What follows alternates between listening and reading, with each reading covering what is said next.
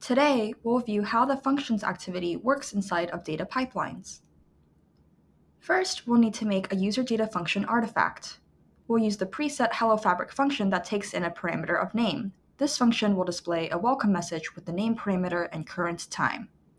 Let's publish it so that we can use the function in our data pipeline.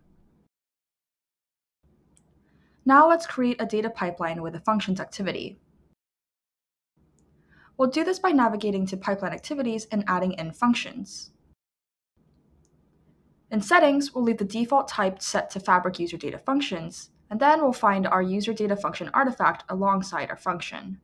In the case of our HelloFabric function, we have a parameter input name, so I'll input my name here as the value.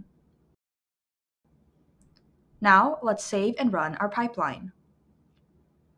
We can confirm that our input value has the string value we set in our parameters in the settings of the functions activity. Let's also confirm that our output displays a welcome message with my name and also the current time. This aligns with our function we published in our user data function artifact. Thanks for watching today's demo on using the functions activity in data pipelines.